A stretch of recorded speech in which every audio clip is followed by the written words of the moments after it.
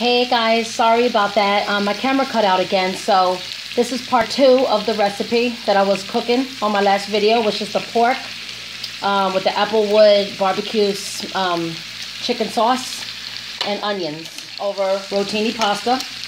So anyway, this has been cooking. Make sure it gets al dente.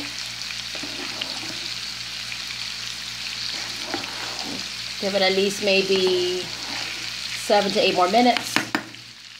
And then this is the cut up pork, flavored in my barbecue seasoning and cut up white sweet onions.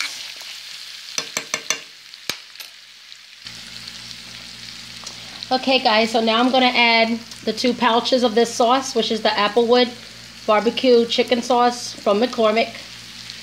And I'm just going to add this to the thing like this, and it's kind of thick.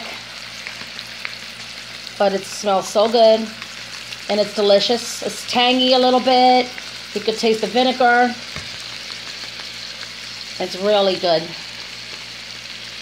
And it's a little kind of strong smelling for some people at first, but once you taste it, it's very, very delicious.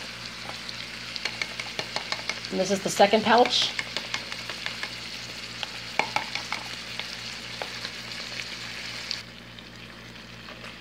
Okay, so I scooped the rest of it up in the packaging and put it all in here. It has a really delicious, tangy flavoring of like a sloppy joe of sauce, something like a sloppy joe sauce. But once you put it with pasta or potatoes or anything like that, it the flavor becomes better and it's not as strong. But I love McCormick's company. They didn't sponsor me to do this video or anything like that. I just love their seasonings and their marinades and their sauces. Like, everything is so delicious. The company is very, very good when it comes to spices. It's full of flavor, and they just make the perfect seasonings for your recipes. Okay, so the sauce is going to look like this. I'm going to put a lid on it and let it simmer for a few minutes while this rotini pasta is boiling.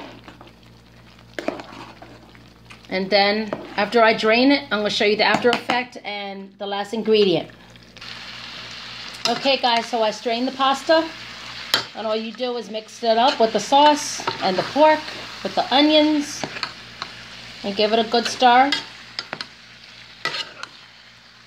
It looks like this, and it's so good.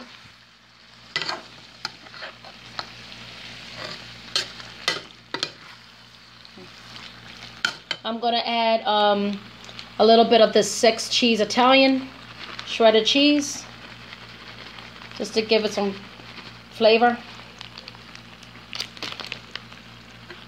Okay, just mix it up.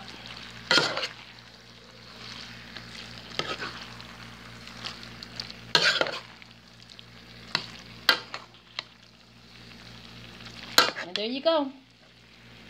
Barbecue pork with onions over rotini pasta with a little bit of Italian cheese.